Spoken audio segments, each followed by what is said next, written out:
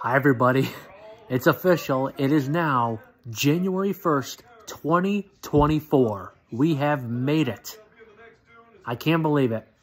2024 is here. I feel it's going to be a better year.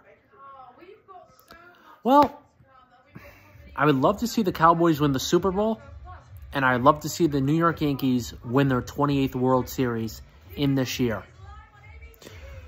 Well, I'm just happy it's here. We had a great countdown, and let's see. Yeah, it's after 12:30, so 30 minutes into the new year. Everybody's doing really well. Had a big countdown. I still can't get over it. It gives me chills every single time I do it. Year after year after year.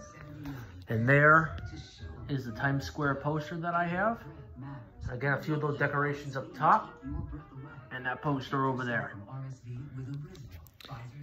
As we are now in 2024. I can't believe it. Feel free to let me know what your New Year's resolutions are, and we'll go from there. We got 366 days due to leap year this year.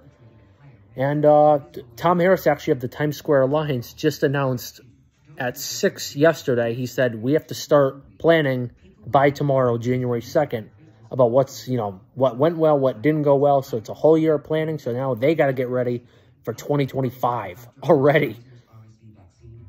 The sanitation crews are coming through right now to pick up the 3.5 tons of confetti with everyone's wishes on there. I'm hoping my wish is in there somewhere. But again, Happy New Year to everybody. I know some states are still in 2023, but I would say within another 7 hours or so, every single country in the world will have rung in 2024. Happy New Year.